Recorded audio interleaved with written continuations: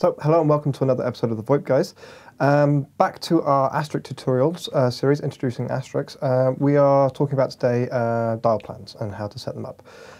So, Matthias, introduce us to the concept of dial plans. Last time, what did we last time? Just talk about it. We registered two phones. One is the soft phone on my computer, and this is that one. And the other one is here on our desk. Yep. It's a hardware telephone. Yep. Then we can have a quick look at our configuration. If I say zip show peers in the Asterisk console, we talked already about all that stuff. Then I can see I have the two phones. One has that IP address, the other one has the other IP address. Yeah. That's it. And then last time we also mentioned if I try to call something, I'm Matthias here and I want to call you, James, then I just want to dial 100, for example. I dial that. And what happens, he says, call from Matthias because I dial something to extension 100, rejected because of extension not found in context phones. Back to these contexts again. Back to those contexts again. Okay. So, first thing is that we talk about the concept of Asterisk and what is a context and what is a dial plan. Okay. So, the first thing you have to understand is that Asterisk is organized in contexts. Okay. So, you can define a context for each thing. Yep. You can say all my phones, if you pick up the phones, start in context phones. Okay. You can say every call which is coming from outside goes to context incoming. Okay. Yeah. If I want to do an outbound call, it goes to context outgoing or something. Okay. So what is a context? A context is a kind of namespace. Right. And you can do things in there and they do not touch the other things in other contexts. Okay. So if you're talking about extensions, then there could be context A with extension 100 and context B also with extension 100. Yeah, okay. So it's a different namespace. We will start first with only one context to be not too confusing. Okay, yeah, that's probably a good start. Only one context. We will define it. If you pick up a phone, then he will go to the context phones. Yeah. As you already saw in our Asterisk CLI, it tries to go to phones. Why is this? Because we told in the zip.conf file that each phone should go to that context. We can have another look to that again. And this is the first step, to understand to understand the concept of contexts, but not how we should use them and how we should grow. Just to keep it simple, we just start with one context. And then there is another thing. The call starts in that context. You call the whole thing a dial plan, and then he looks, what should I do now? And he looks into that context.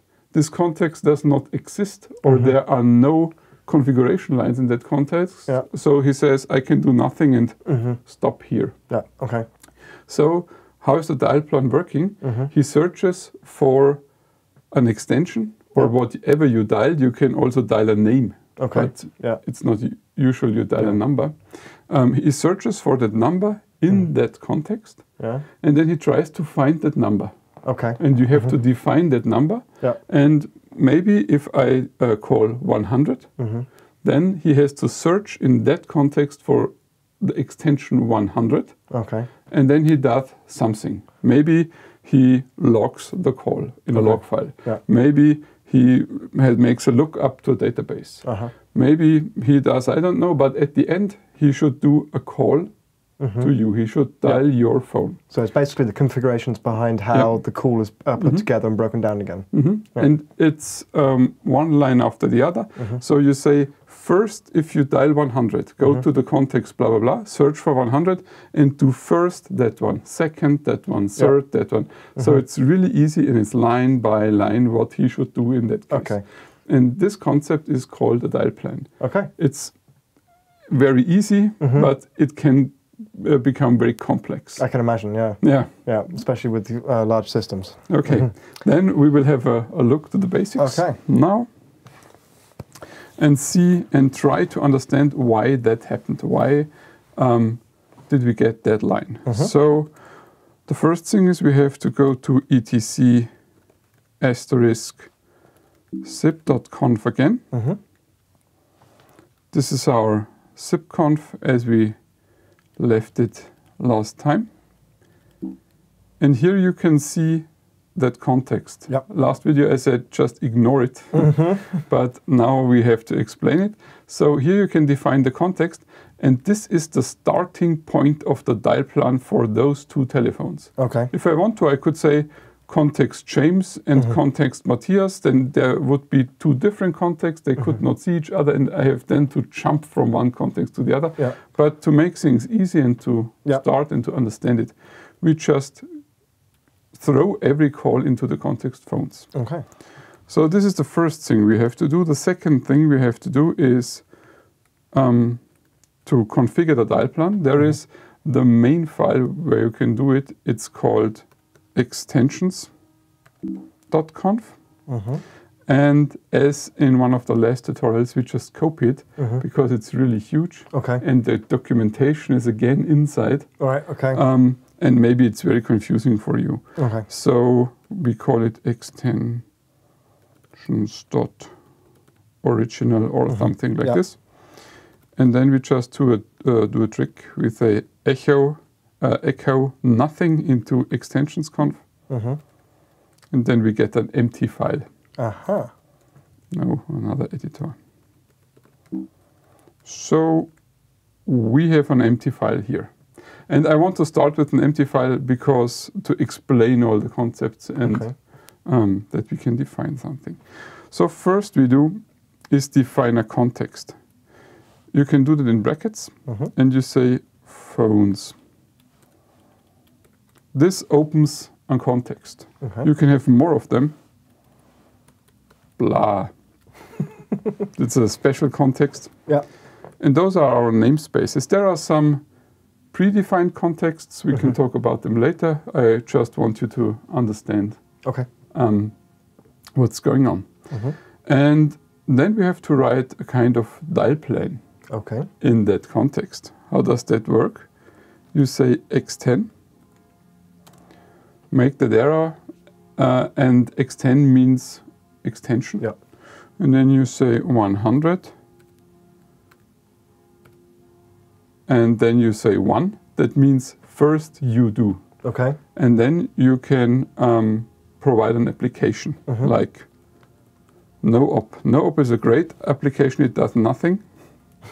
It does just print something on the Asterisk CLI if you want to. So it's good for testing. And then we say first line. So, and then we can say, yes, that's not enough. Again, if somebody dials 100, second, do again no-op. Second line. And because we're going crazy now, we add a third line and we say hang up. If you do not hang up a call, then it waits for a timeout and then it just hangs up. So this is our short dial plan. And we can try now if it works. What do we expect? If we dial 100, it goes to the context phones. It searches for 100. If we dial 100, then it first should print first line, then it should print second line, and then it just should hang up. This is not very useful, but it's useful to understand the concept. So I go out of there. I go back to the Asterisk CLI. And now, as we mentioned before, it's not directly online. You have to reload the dial plan. And there is a special command line. You can say dial plan reload, then it only reloads the dial plan. That's quite a useful little tip. Yeah. And the next important thing is you can see errors. If there are errors in your dial plan, if you made a mistake, then you could see it now. And now if we are lucky and I dial 100, then it should find our context and print the lines.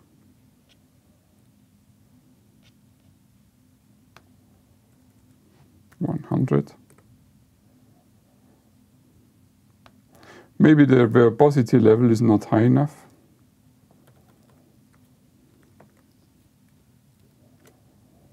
again, it was not high enough. Another tip, you need 3 V's to see the output. Okay, fair enough. And here you can see now what happens. At last time, we just get the error message. And now we can see he searches for phones, for the context phones, and at that context, he searches for 100 and he does first line, then second line, and then he hangs up. So that's it. And here you can see your channel ID, who you are, who does this, and what's going on. So I think that's far enough for our first tutorial. And we are lucky that we could dial something and that we can see the response. What's next? In the next tutorial, we will try to really dial another telephone, but the concepts are the same. And then we will try to make it even better, because what I now typed is the most expensive, the most longest way you can type a dial plan. There are many short things that you can do it very fast. And we will see this stuff next time. So there you have it. Next time we have shortcuts and so on. Thanks very much for watching. If you want more information about PASCOM and MobiDic, please visit our website, www.pascom.net. See you. Bye.